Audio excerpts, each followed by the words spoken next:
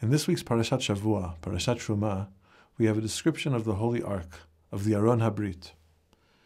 V'hayu hakruvim porsei knafayim lemala sochachim bechanfeihem.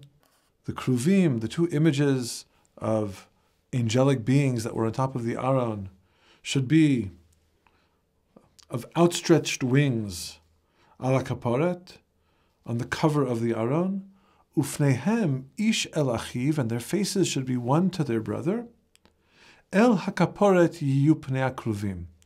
Towards the kaporet should be the faces of the kruvim. And this verse seems to contradict itself within a few words. Are the kruvim facing each other, pneihem el achiv, or are their faces facing the kaporet, the cover of the ark of the Aron, on which the kruvim are standing? This image of angels facing one another is very familiar to us from the tefillah, the highest tefillah, which we call kedusha, which draws from Yeshayahu Vav, the 6th chapter of Isaiah.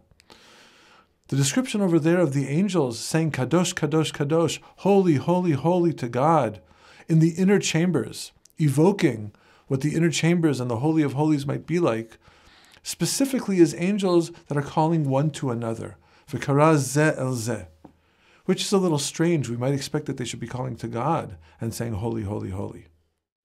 In a beautiful interpretation of this, I once heard a description of the 3 times that the word holy is used. What's the holy, holy, holy?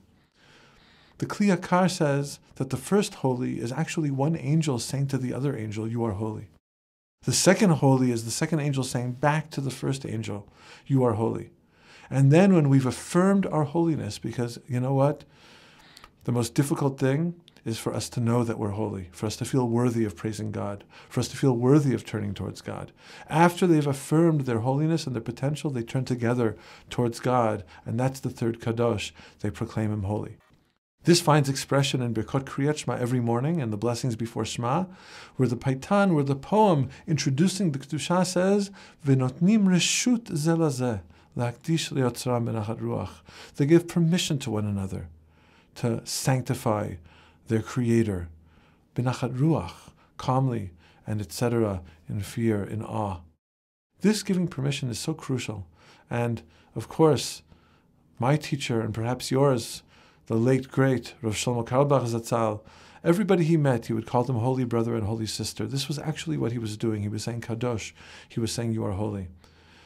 What I'm trying to say is that it's in turning towards each other that we become able to turn towards God. Just as the kruvim, it's in turning towards each other that they're able to actually to look towards the kaporet. It's there, in the place where we affirm each other's value, that we understand what it means to truly be holy and to turn towards God and to form a relationship. So it's not coincidental that we're told in the Tanakh that actually the voice of God itself emanates from that meeting point of the eyes of the two kruvim, that meeting point of our own eyes as we turn towards one another and then towards God.